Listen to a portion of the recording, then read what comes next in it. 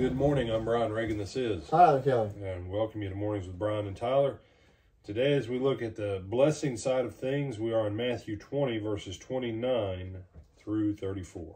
Now as they went out of Jericho, a great multitude followed him. And behold, two blind men sitting by the road, when they heard that Jesus was passing by, cried out, saying, Have mercy on us, O Lord, Son of David. And the multitude warned them that they should be quiet, but they cried out all the more, saying, Have mercy on us, O Lord, Son of David. So Jesus stood still and called them and said, What do you want me to do for you? They said to him, Lord, that our eyes may be opened. So Jesus had compassion and touched their eyes, and immediately their eyes received sight, and they followed him. Okay.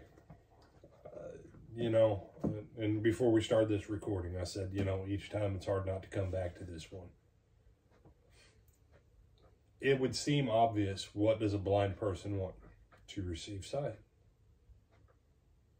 But there is a point where faith is concerned that you have to give voice to what you want in order to activate the power of God on your behalf. Jesus, they cry out, Son of David, have mercy on us. Okay.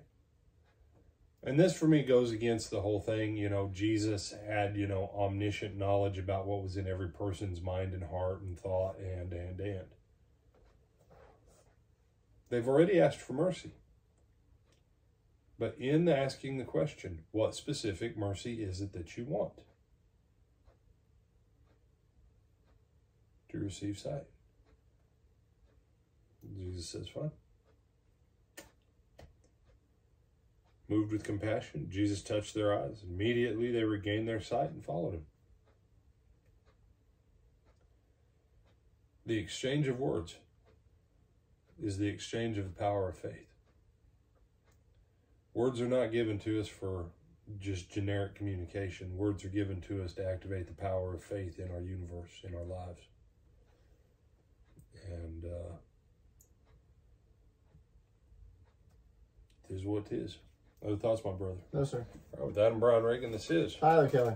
We bid you good morning.